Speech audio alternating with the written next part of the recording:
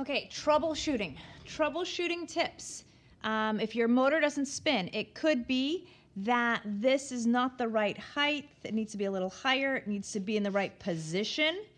It could be that you don't have a gap here, that these two metal pieces are touching each other. It could be that you don't have a good enough connection between this metal, oh golly, magnet, between this metal piece and your aluminum. It could be that this is not spinning freely. It could be, like, look at this. If I have it down there,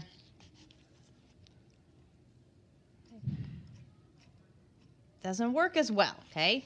It could be that these are too tight and it can't spin on its own.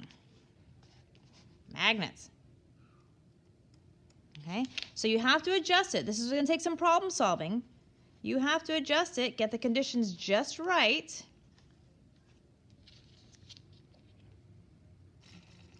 So that it spins nicely.